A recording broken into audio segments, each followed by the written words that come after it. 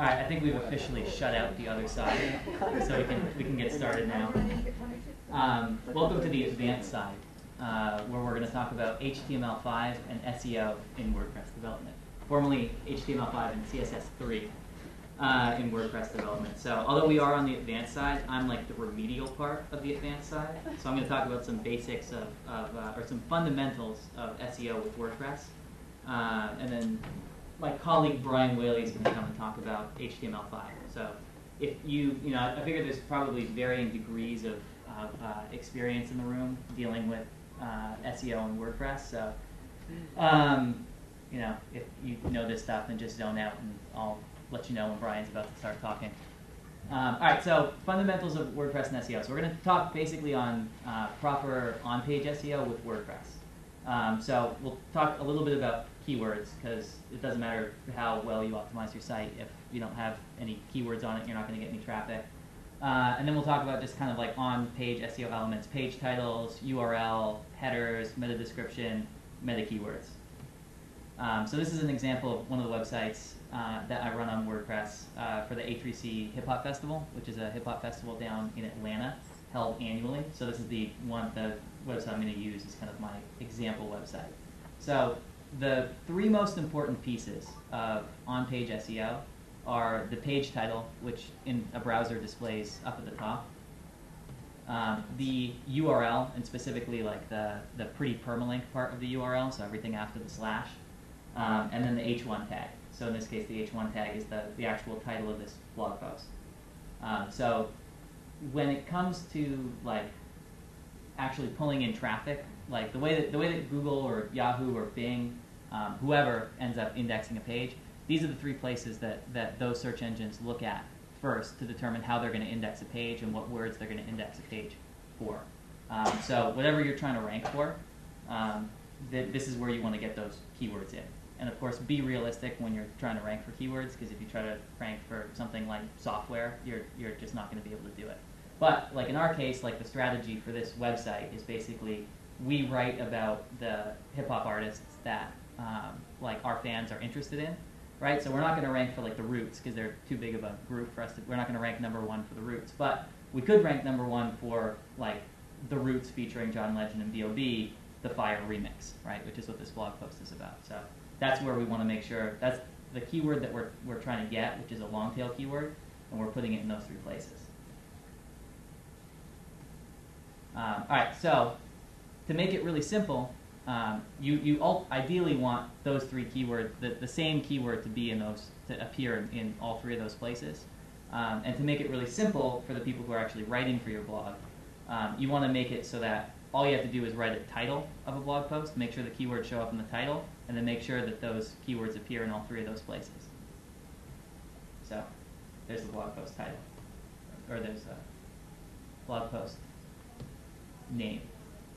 This is getting cut off a little bit. But so by default, like when if you just set up a WordPress blog, by default WordPress is going to display the page title as the name from the general settings, like from the blog name in the general settings, followed by the title of the blog post. Ideally, that's not what you want, because if you have a name for your blog or for your website that's longer than 70 characters, Google is never going to make it past the name of your blog to see the keywords that you have in the blog post title. So you want to flip that around and make sure that the blog post title is showing up before the name of the actual blog or the name of the website. So in this case, like this is kind of the code that by default shows up, and then this here is the code that you want to change it to. So you're basically flipping around the PHP, you're basically flipping around WP_title and putting that in the front. And then in my case, since I wanted to add this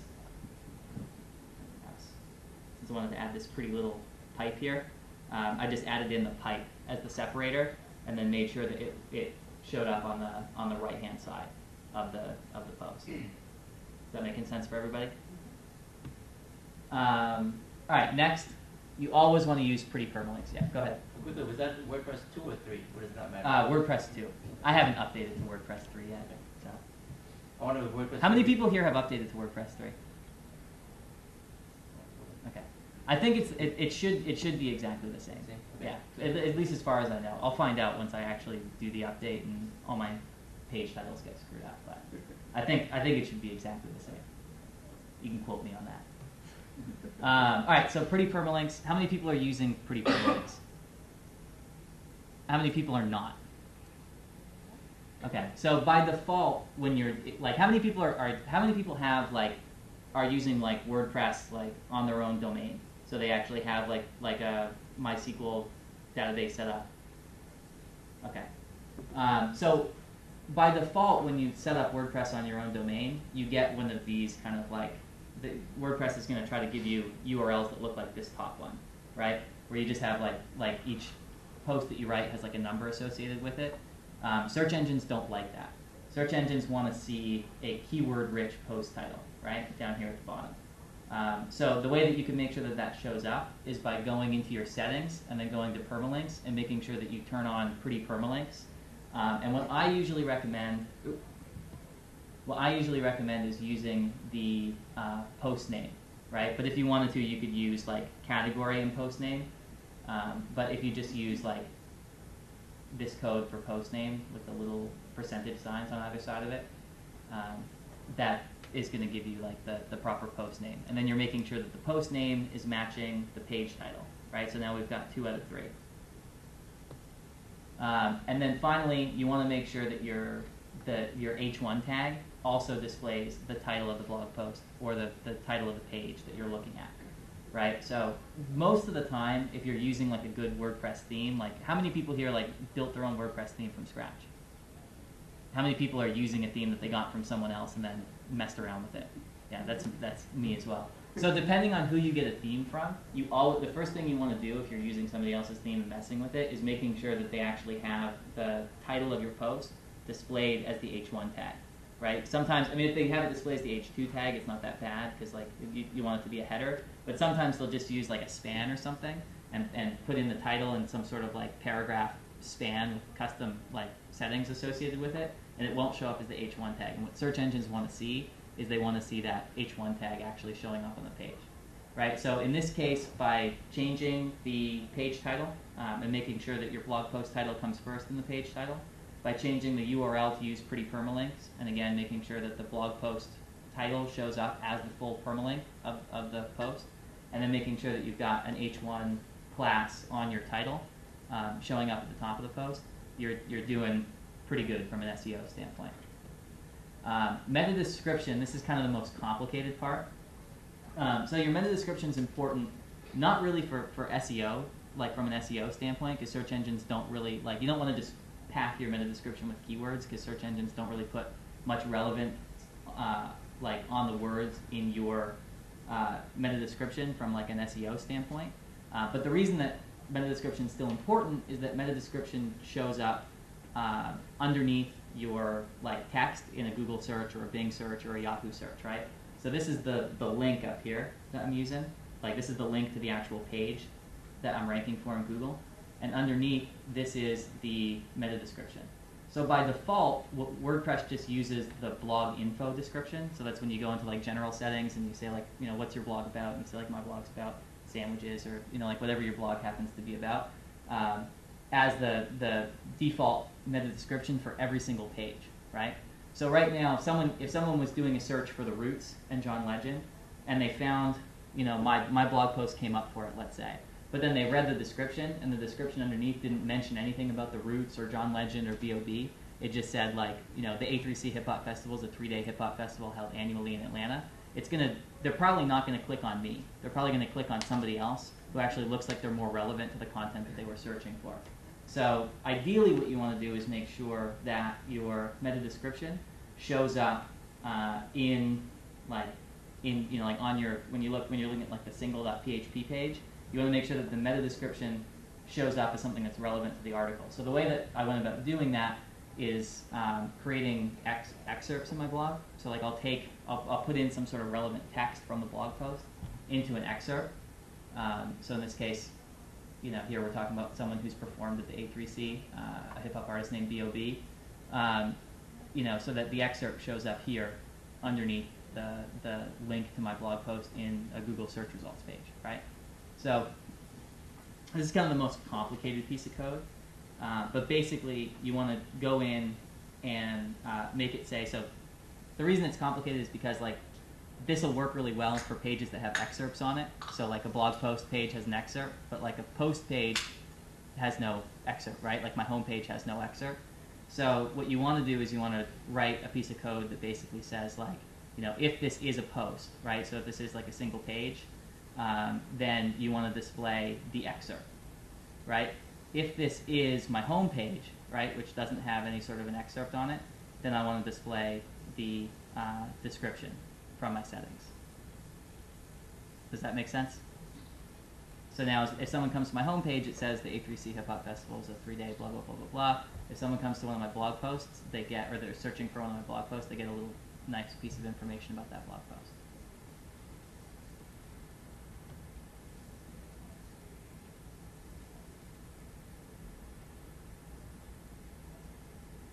Didn't know I put things in there. Meta keywords don't matter, which is why I'm not going to talk about them. Search engines don't really use meta keywords anymore. That's a little piece of tumbleweed rolling through the desert, and that's kind of where meta keywords stand. So that's my part. Does anyone have any questions on that? So with the pretty URLs, does the question mark actually matter there? If it were to say, so in the example you had question mark P equals 1, 2, 3. If it was question mark P equals keyword rich post name, right? Would that be as effective or less? I think it would, but I don't know. Why would you add the question? Like if you're using like if you have like the post name, I mean you could put whatever you want like in front of the post name or after the post name, but so ultimately depending on whether you're it depends on whether or not you actually can do the pretty post names. Yeah. Because you may not have mod rewrite for Apache. Right. You may not have various right. other things. That is true. So if there was an alternate way, then it could be faster to set up. Yeah, it could be. Okay. But so you don't really know, but it sounds like it would be about the same. Yeah, as long as what Google's looking for is it's basically scanning the full URL and it's looking for keywords in the URL that it can derive some sort of meaning from. So like sometimes like if you have like you might have like some parts of it that make sense, but as long as it can find keywords that are actually relevant to that post, it's going to do good for you. Okay, thank you. Anybody else? You used the term long tail keyword, I think. Yes. And I was just wondering what that was exactly. Like I can guess, but It's a complicated. Well, it's not that complicated. So you have like a core keyword, right? So like for like I'll keep using the example of the hip hop festival. So we have like the word like hip hop festival is a word that we would like love to rank for, but like 5 years ago when we started the hip hop festival, we weren't going to go from like just starting a website to ranking for the word hip hop festival. So instead of going after like basically what's like a high difficulty keyword like hip hop festival, we started going after words that had some sort of variation on them, right? So like maybe like hip hop festival might be too hard for us to rank for because some bigger, better websites out there. But hip hop festival in Atlanta is a word that we could actually start ranking for, right? Or hip hop festival Southeast, or hip hop festival US, right? So they're not exactly the word that we're looking for, but they're basically just variations to that word. So you have like the core keyword in that case, which would be hip hop festival, and then you have like a string of like, an infinite number of possible variations to the word hip hop festival that you could rank for like that are related to that word. So that infinitely long list is the long tail. okay.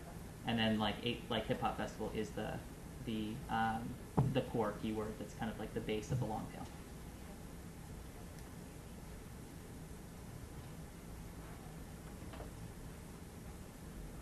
Are we good? Cool. All right. So for anyone that was sleeping through that part, you can wake up now and listen to Brian Whalley. Is this on? Okay, great. This is a small room, so I think you can all hear me anyway. Let's get to my part. So I wanted to talk a little bit about HTML5 and semantic search because they're kind of hot new things that are starting to come out, and there's starting to be a lot of buzz around the internet and tech blogs, things like that, especially around HTML5 because it's something that's been kind of a big topic recently. Does everyone in the room know what HTML5 is? Is there anyone who doesn't know what HTML5 is? Good. There's honest people in the crowd. I like that. So what HTML5 is the easiest way to start with explaining that is to explain that right now and for about the last 12, 13 years or so, almost all of the web has been written in this language called HTML4. And it was version 4 of HTML. And people started to use it around 1996, 1997 to describe how websites should look and feel on the internet. And then around 2007, 2008, people started to realize, especially around the big companies that have a big stake in the web, like companies like Apple, Adobe, Microsoft, Yahoo, every other big company that you can name that has some kind of big stake on how the web works and what it looks like, started to realize that there was kind of a lot of deficiencies in what they wanted to do because they were basing everything that was on the web around a 20-year-old technology at that point. And so it was time for some new techniques to help them describe the content that was on the internet and what it should look like. And so HTML5 is a lot like HTML4. It's those tags that we're used to, like the A tag for creating anchor links or for putting images on things. But it adds a few new tags, about 20 of them that do new things, from letting people easily embed video into pages, something that nobody really was thinking about 15 years ago when things like video on the web were like this total distant vision of something that might happen 10 years from now. Ways to easily embed audio on the web, something that was starting to happen 15 years ago, but when most of the world was stuck on dial-up internet connections, it wasn't really feasible to put a lot of audio out on the web because very few people could get at it. And then other things were just things that people hadn't thought about 15 years ago because search technology was so in the past, where they were just trying to scrape keywords off of pages and figure out from there, if somebody typed in a search query, what's the best page to return. And what they started to realize about 10 years later is that there was no good way to figure out where the content was on a page if you were the Google or Bing bot that was crawling through the internet looking at pages. How do you know what the most important content is on that page? Because you might get confused if it's a really complicated page or a page with a strange layout that you haven't really seen before, and think that something that's like in the navigation or in the sidebar or in the footer is the most important content on the page, when it's not, and you're really looking for that article in the middle of the page.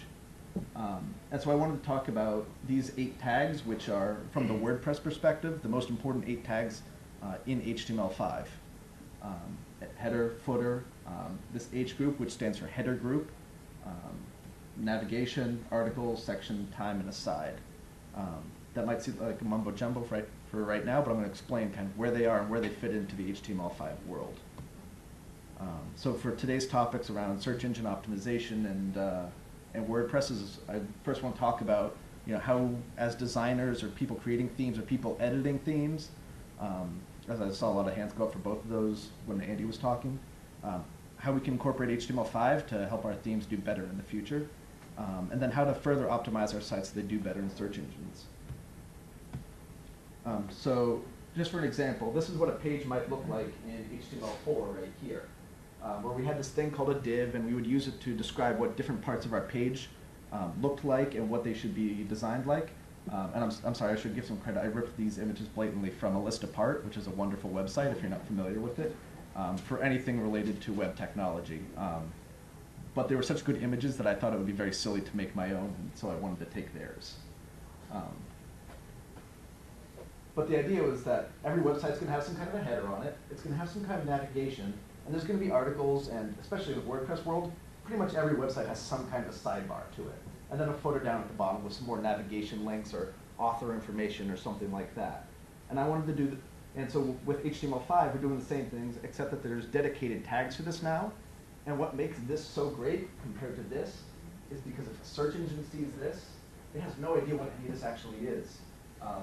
Some people might have called an article when they were naming their divs, or they might have called it like anything else, or they might have called it article 3. And the search engine gets confused because it sees the word article in there, but it's not sure, is there an article 1 I'm looking for? Is there an article 5? What's the most important content on this page that I want to be showing my users?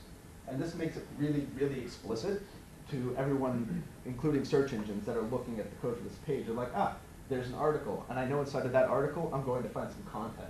And there might be an important subsection inside of that article that I need to care about. And there might be this aside here that's like some sidebar information, a link to their Twitter account, but I probably don't really care about that if I'm a search engine because I'm not worried about their link to their Twitter account from this page. And I know where their navigation is, and I'm not going to get confused by it. They were Sure. multiple articles. Then do you have article 1, 2, 3? You could do that, and the nice thing about that is because they're all article tags, and I'll get to that in a little bit to show you like a screenshot of what that might look like. But since they're all article tags, it can tell clearly that they're all articles. So like when you're on your home page, you might have several article tags. You might have like an article inside of an article in some situations even, but that way you can tell clearly where one article is and where that article ends and the next article begins, because it's like this really clear semantic notion of what an article is on that website.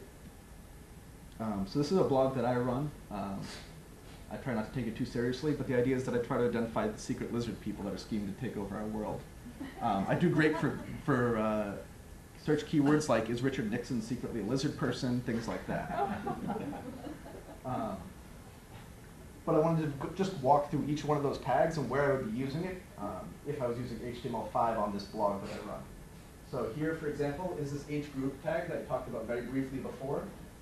Every WordPress blog that comes with that default theme with the big blue box at the top says something like, my WordPress blog, just another WordPress site, something like that. And before, there would be these two headers way up at the top, and there was no way to say in HTML4 that they were closely related and it was like a header and a headline and a subheadline. There was no way to express that kind of a notion. And now you can say to that search engine, don't worry about this headline. These are together, but it's really just the title of my blog, and you really want to be worried most about this headline here. And this is the header for my blog post, that header tag that we talked about before. And so that way it can clearly identify what are the most important headlines. And if I had a subheadline on this line here or something like that, so that it can identify like where are my most important headlines on the page, which ones should I group together, which ones should I not worry about too much.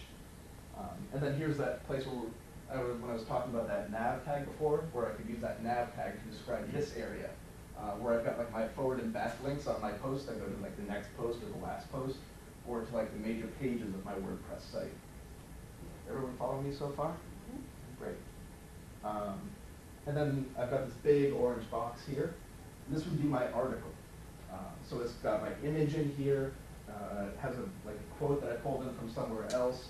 And then it has some text around it. And the idea is I'm telling that search engine, or that Bing bot that comes through, or that Google bot that comes through, that this is one article and I want you to look at all of this content together. And then there might be another article below that, like you mentioned, but it's a separate article, and so I don't want you to get confused about what parts of my page are the most important or the second most important or whatever. There's also this tag called a section tag, which you can use to call out a specific section of an article if there's something that you think is really important. And usually these are like parts of a blog post that would have their own subheadline under them. So for example, I have a quote from an email that someone sent me here. That could be a section because I want to call out that I've got this quote that I'm pulling in from somewhere else that isn't part of the main body of my article, but it's still really important to me there. Does that make sense to everyone? Or for people who are writing long blog posts that are kind of more like essays or something like that, like a lot of columnists and tech writers like to do. This way you can, they can build each of their points separately and say, here's one section of my blog post, here's another section, and they can style them slightly differently if they want to. And then finally down here I have my footer where I've got like my published date and my category tags and things like that, and places where you can sign up for my RSS feed. And then there's one more tag that I use down here where the date is, where there's now a date tag. And the great thing about that is now a search engine can tell definitively when a piece of content was published. Say you're like most websites on the internet, and Google or Bing or Yahoo, they only really come by your website once every 3 or 4 weeks to see if you've published new content. Now they know definitively when did that piece of content come into existence. That way when they're presenting semantic information in their web searches or something, they can say definitively, where did this come from, when did it come into being, and what should I think about it next. And then over here, like I mentioned earlier, we have this aside tag. So what do we need to know? Semantic search is coming. I'm about to provide a great example of it, and as developers or designers or people who are interested in development and design, we want to know about this stuff, we want to be aware of it, and our customers or our users or whoever we're marketing whatever we work on to, even if it's just ourselves. We want them to know about it too, because it makes them appreciate us that much more, because they don't have to think about it that way. One of the big questions, especially when you're replacing any 20-year-old, 15-year-old piece of technology, is how does it work with older pieces of technology? What about those people out there that are using like Internet Explorer 6 still from 2001, or people who are using Firefox 2 from 6 years ago as well? What about them? The good news about HTML5 is that since it was 2006, 2007 when they started to come up with this, they thought about that for a while, because they already knew that there was lots of people, even in 2006, that were using browsers from the late 90s or early 2000s when they had bought that first family computer or something like that. And so they planned for it to work backwards pretty gracefully, so that if a browser didn't know what a section tag was, that it would still do roughly the appropriate thing. And this works pretty well, except in older versions of Internet Explorer like IE7, but there's a really great workaround for that, which is nice.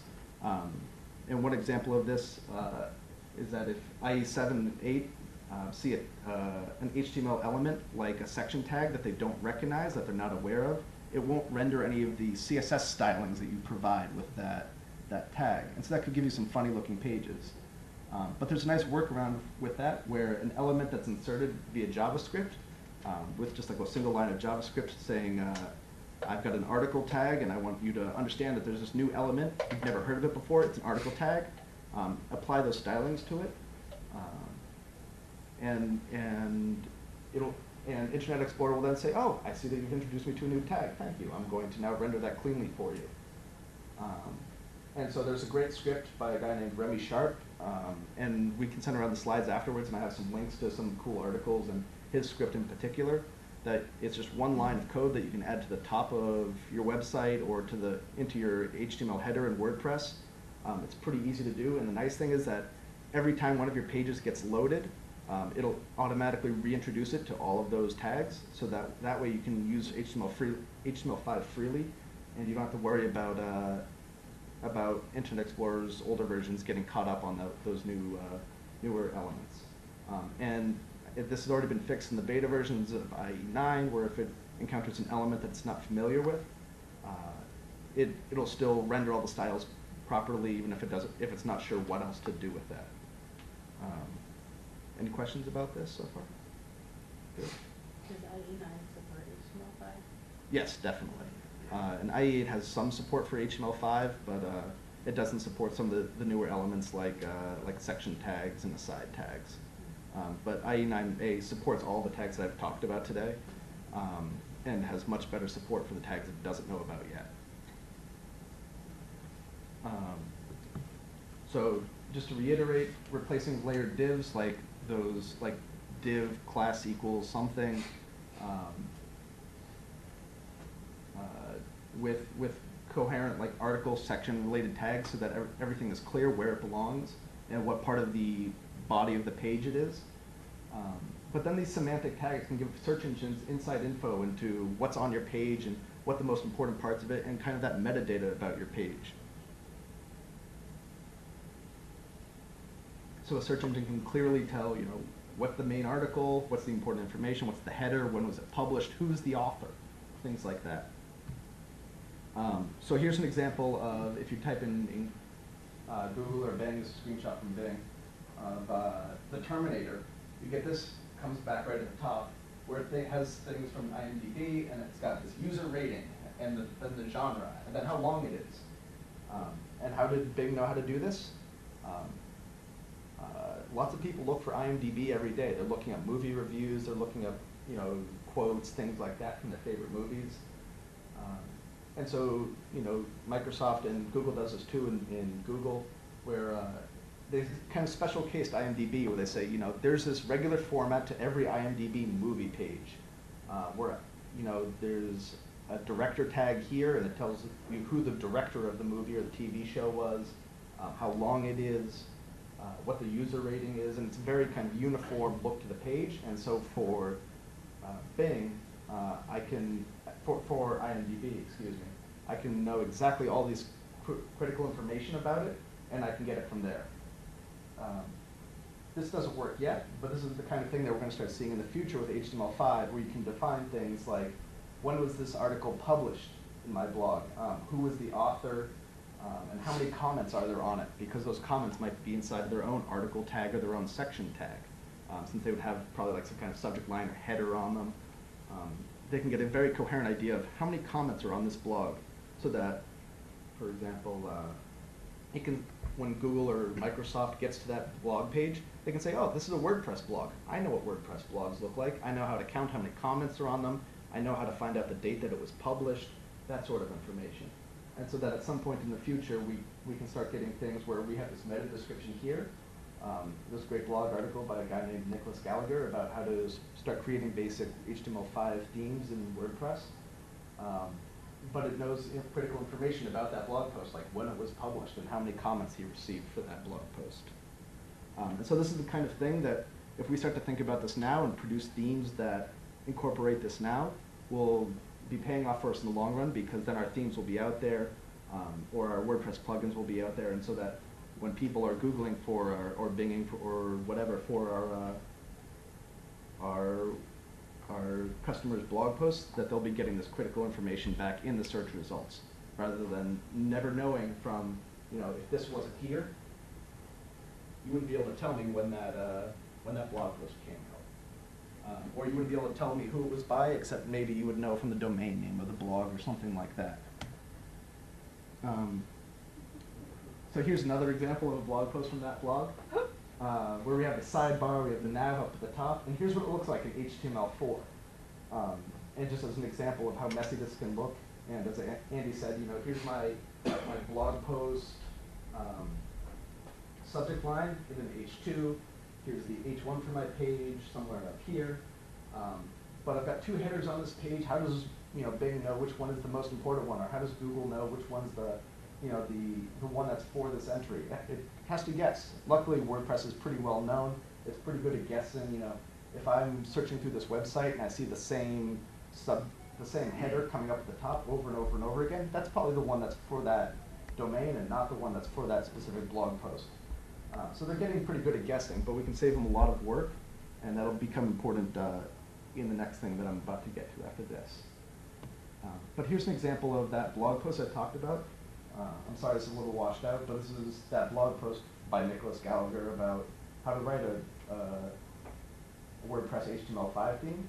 And so we can see this cool stuff down here where it has this article tag, and here's my main article. Here's the time that it was published. And then the actual printed time, so that us humans can read it. And then here's the end of my header. My header includes this important information like who I am, what the name of my post is, and when it was published. And then I can have inside of this paragraph tag the actual body of my post. But the idea here is that he can save everybody a lot of work and make to search engines it abundantly clear what the name of his blog post is and what the name of and when it was published. Does that make sense to everyone? Cool. So I want to get on to the second half of this now, which is, in my opinion, the two most often missed factors in search engine optimization. These are the things like when you're done with optimizing your keywords and things like that, here's the next step that you can do when you're ready for it. And it's to think about page load time and page render time. And to be a little bit oversimplistic about it, say you're a search engine and you make money off of serving the best search results possible to as many people as you possibly can. If a page takes a really long time to load, it's probably not a website you want to spend a lot of time on, because your time's really precious to you, and so you want to move from website to website as quickly as you can while not missing anything. But if there's a website that takes a really long time to serve information to you, you're going to say, okay, I'm going to spend a total of 2 minutes looking at pages on this website, and then from there I'll move on to the next website.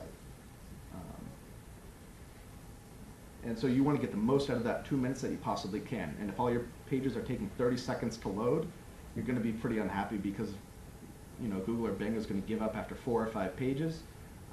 Whereas if your pages were loading in a couple of seconds, it could probably get to your whole website before it said, okay, it's time to move on to the next one. And so one way that, once you've done that preliminary level of optimizing for keywords and the stuff that Andy talked about, here's the next step is to make sure that your website loads really fast and really cleanly so that they can see as much as of your website before they get tired and go to the next one. So the key is to keep it really simple. A lot of blogs that I see out there right now have, they'll have huge image headers across the top. They'll have some really gorgeous photos in their blog posts, and those are really nice, but it gives them a lot of trouble when, every user to their website is downloading these like 400 kilobyte images and spending 15 seconds doing it and eating up into all that indexing time that they could have had, spent on getting to another post that was down the page or something like that. And so there's some good ways to look at exactly what on your WordPress site is taking the most time to load. They're free tools. There's one built into pretty much every major browser that's out there. And what it basically does is you load your page with it running, and it tells you, what on your page took what amount of time to load. Say, oh, that took 17 milliseconds, that took 2 seconds, that took 37 milliseconds, etc. In Firefox, it's called the net function inside of Firebug. In IE, it's called the profiler, and in Safari, it's called the timeline. But it can really help you pinpoint kind of where your trouble positions. Do you have some image on your homepage that you don't, think about all that often that's really big and is taking up an inordinate amount of time on your website? This can really save you some time and get you some more index pages out of it. And this can also happen a lot with JavaScript from, especially ones that you're embedding from other websites, because if that other website is running slowly, that means all the JavaScript that they're serving out to those people is really slow as well. And this is especially, I hate to rag on them too much, but like Facebook is the worst offender I see of this, where they give out this Facebook Connect code, then they try to make it really sexy and get everybody to put it all over their websites, so then Facebook is watching what you do on every website and gets to serve you all this great content. But then if you run like that profiler tool or the timeline tool against it, you'll see that like that Facebook widget in the bottom right corner ended up taking 7 seconds to load. Now, if you were the Bing bot and you were waiting 7 seconds for every page to finish loading, you'd probably get pretty fed up a lot faster than you would otherwise.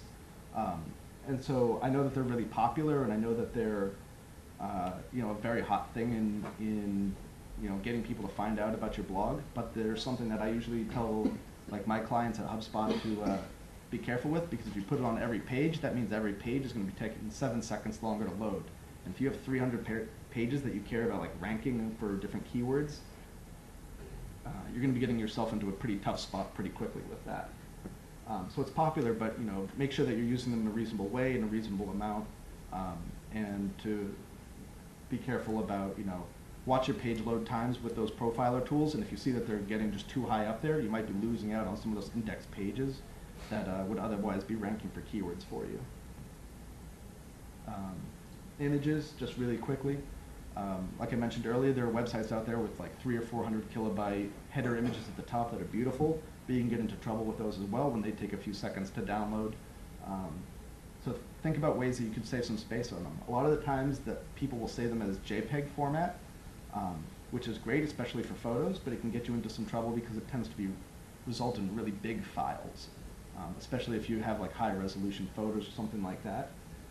And unless you're in a business where that you really need that kind of like high resolution photo, like if you're a photographer, obviously you care about that. But for most people, especially for things like headers, things like that, you can stick with the PNG format, which especially for like computer generated graphics or images will be much, much smaller and load much more quickly. Sometimes it can be up to a third or half of the size of that JPEG, and look almost exactly the same, if not exactly the same. And every modern image editor out there, like GIMP or Photoshop or whatever you have, can export to both these formats. And so it's just worth, like, when you're looking at your website through that timeline or profiler tool, to look at, are there big images on my website that are the JPEG format that don't need to be in a JPEG format? Will I save bandwidth on them if I rewrite them into PNG and re-upload them to my website and make that change? It can save you some real load time on your websites. Any questions? In terms of page load time, are there other widget components that take a lot of time as well on WordPress? Facebook and Twitter are kind of notorious, especially when they're having a slow day. Because if Facebook's having a bad day, it means that the JavaScript that they're serving is probably also going to give you a bad day. I don't have anything come to mind. Do you, any notorious offenders that you can think of otherwise? I don't know. I know that there's others out there. I can't think of any other. Those are the two like notorious ones that I see over and over again. Oh, okay. I was going to ask about the Flickr widget thing that they have with the picture, with the photos. Oh, yeah. That's in Flash. I was like, Yeah, it could be taking a while, especially if you have a lot of them on a lot of different pages. I don't know particularly like how big it is, how like advanced they've made it so that it can load quickly, or how search engine bots will handle that. That's a good one. I hadn't thought about the Flickr. Embed. Yeah. Yeah, I don't know if they'll just see the Flash object and skip over it, or what they'll do with it when they're I'm crawling. pretty sure they just skip over. I think they skip over. Yeah. oh, so the Flash object won't affect. Yeah, most search engines, and they're starting to change away from this and starting to try to index into Flash. But as far as I know, most of the time they just like, they don't even load it. They're like, oh, it's a Flash object. I can't really see what's inside of it. I'm just gonna skip over it for now and move on. But don't quote me on that one. But I believe that's the way it is. Any other questions? I thought I saw another hand. Do you use CSS sprites to cut back on HTTP requests at all? Definitely, that's a good way to do it if you have the time and the know-how. And there's some other cool things you can do with that. Like for example, just something that just kind of came to mind was that Nike, in their email marketing that they send out to like their potential customers and everything, they know that everybody has their email set to load with images off by default, and so they came up with this CSS sprite of the Nike swoosh and put it at the top of all the emails. So even if you don't have the images loading, you still get like the Nike swoosh at the top of your email. You're like, oh, it's Nike. I'm gonna check out whatever they're trying to sell me right now. So there's a lot of cool stuff to do that you can do there, definitely. There's one more back there. Do you have a question? Absolute versus relative paths in WordPress Mm-hmm. affect load time. And what I've been struggling with is trying to change absolute paths to relative in WordPress. Yeah. I don't think they'll have any impact on load time, but the relatives paths are definitely a lot better once you get there for other reasons, just because of, you know, if you ever want to move hosts or change your domain name or do any of those other things, it'll save you so much work. Is there a quick flick of the switch or something that can be done to override the defaults to absolute? I don't know. Anybody else know? I'm not sure. I No. struggle with that.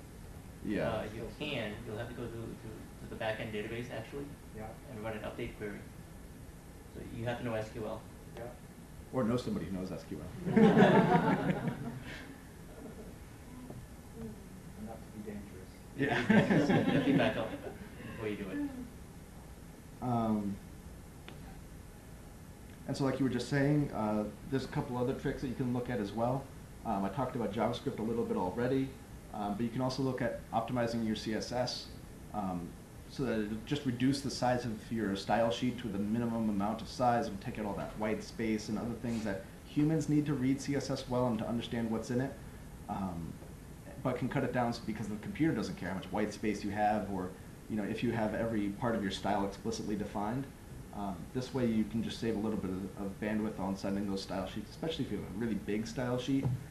I've seen some big websites, some big WordPress blogs that have been around for a while, and they're supporting like older versions of some posts that were on their old theme and they couldn't get them to update correctly, that end up having like this 1 megabyte CSS file that's getting loaded every time the Google or Bing bot is hitting their website. It was absolutely brutal. But they were able to cut off like half of that size once they started going to, there's the file that the developer keeps on his machine for when he needs to make changes or add something, and then he would compress it every time using this tool that I'll show you guys in a second. That would cut out all of the extra code in there and all the white space and everything and save them a ton of space. So 500 kilobytes is still pretty bad, but it wasn't nearly as bad as what they were trying to deal with before. And to use server-side caching when possible. If you have a WordPress site that has a lot of like dynamic content on it, like a lot of JavaScript or something else, or a lot of Ajax in there for some form or something that you're using, caching can be tough. You can get into some funky situations. But if you're just using it for like a simple blog that's attached to a website, or it's your entire website, caching can really be the way to go. especially for that day that you get discovered by the internet and 10,000 people try to hit your website at once and take it down. Caching can really save you a lot of face there, where all those people who finally wanted to find out about your content couldn't actually get to your website. And so there's a couple of easy plugins for that. There's WordPress Super Cache, where I think it even comes with most default WordPress installations right now, but it comes in default in the off position, and so you have to go in there and do the 3 mouse clicks to turn it on, and then once you've done that, you know, you're good to go for letting Reddit and Dig pour into your website and check out what you're talking about. So that's pretty much everything I had. I had some links that I could show off. There's a CSS optimizer that I mentioned earlier, and just some other cool links about you know, topics around HTML5 and WordPress especially. But I think we're going to put these slides up on SlideShare or something like that so that everybody can look at them at their leisure later when they want to read some of these blog posts, or you know, copy that script from Remy Sharp about using HTML5 in a way that's compatible with IE7 and IE8. And you know, some thankful links to the people who I ripped off those images from earlier, a list apart. And you can check out their preview of HTML5, which if you got at all lost or confused when I was talking about the semantic tags earlier, they do a really, really good description of kind of what they mean, how they should be used, and what they're going to be used for in the future. That would be really cool for anybody who wants to learn more about those tags. Any questions? Sure. You were talking about the date and time tags Yeah. earlier. Can you use those but not have them display, and have it so that the search engine can read them, but you don't have to actually show the date and time on your site? Yep. So the way that like Nicholas does it here, he has this date time, 2009, 8/15, and this can get more specific if you need it to be. Like if you're on a kind of blog that updates multiple times a day, there's a standard where you can also put like the exact time of day and a time zone in there. Or if you only care about like the day and the year, you can do that as well. But then he writes here August 15th, 2009. If you didn't write that and just did time, date, time, that, and then the closed time tag, that would be fine as well. The search engines would see it fine, but it wouldn't actually print anything out to the page. So it's not the kind of thing that will make search engines, you know, mad. Like it's not a trick the search engine kind No, of thing not if you at don't all. print it to the page. Not at all. Okay. Any other questions? How many search engines are indexing for HTML5? I know Google and Bing and Yahoo are all at least looking at it. I don't know about Ask or any of the other ones that are kind of the smaller players in the search market. But I know, you know, the 3 that make up, you know, 90% plus of search traffic definitely do. Great. I'm gonna get off the stage now. Thanks. Awesome. Thank you.